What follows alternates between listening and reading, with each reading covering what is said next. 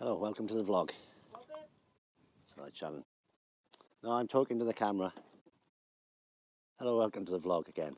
Part 2, take 2, whatever it is. Anyway, I've this caravan we got, Bailey Pagent, Series 6. It's 13 years old now. So I thought what I'd do is I'd come and reseal the roof and the buckle strap things that go along the side. Just try and keep it a little bit more watertight, a little bit ship-shape, last us a little bit longer. So I went on YouTube last night. I hope you can hear me. I got my thing on. I went on YouTube last night to look for any tips and hints and things on how to do it correctly, procedures and stuff. Couldn't find anything, so well, not much anyway. So I've decided to come up and have a little go myself and make this little vlog. Maybe help other people who are thinking of doing the same to their caravan. Some people get it done for them. I'm gonna have a go myself. I like to have a little go. So I'll show you what I'm looking at.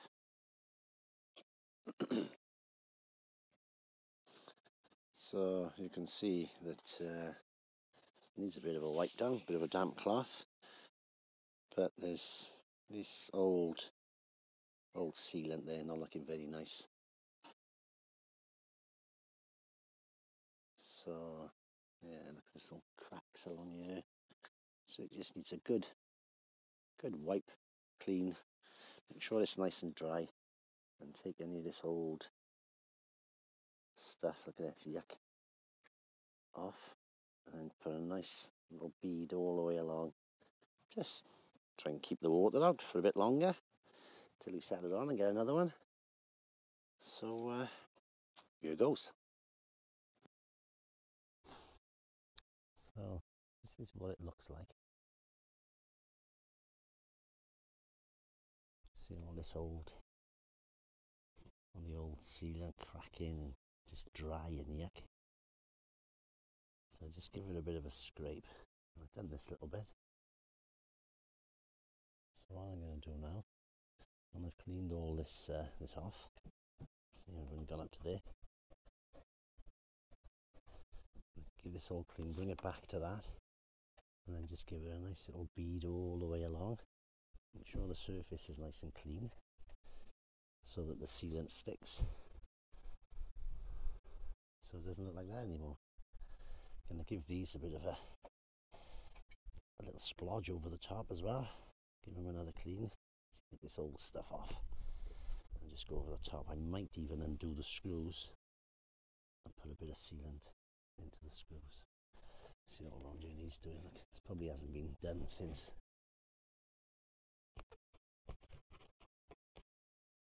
the caravan was made, probably. So I'll get back to you in a minute when I've done a little bit more. So I've given it a clean, taken the old stuff off the old screws, and given it all a good clean. I've used hand sanitizer, so to clean the area.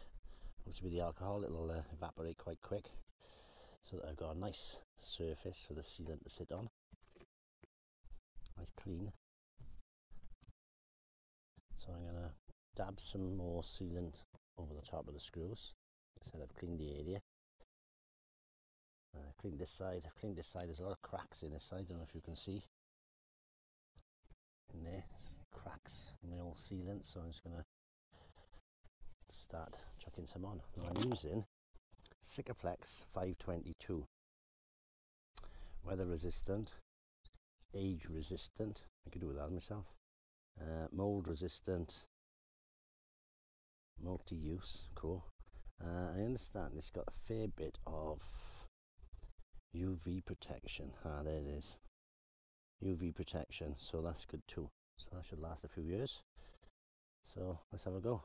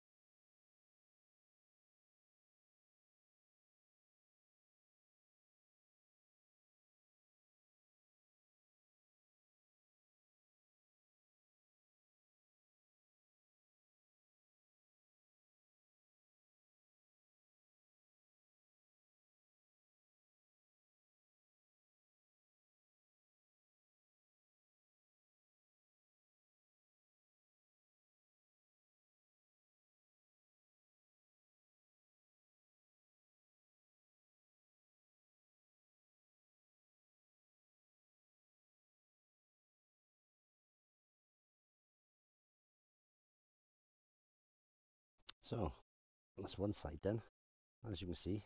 Okay, it's not the prettiest, but it gets the job done. If it was in my bathroom, I might be a little bit more careful, but the main purpose of this, because no one's going to see on the roof, well, unless we go under the bridge, it's just to keep the moisture out. So yeah, now I've got to do this bit.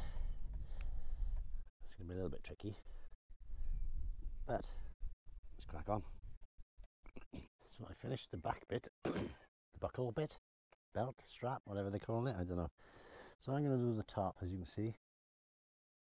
All this, just old sealant, past this sell-by date. So I've cleaned it off so far, as you can see. Just taken all the old stuff off there. I'm going to work my way down, getting this stuff off on the rest of the caravan. And I'm going to put a tiny bead all the way along the top, just to give this a bit of a reseal.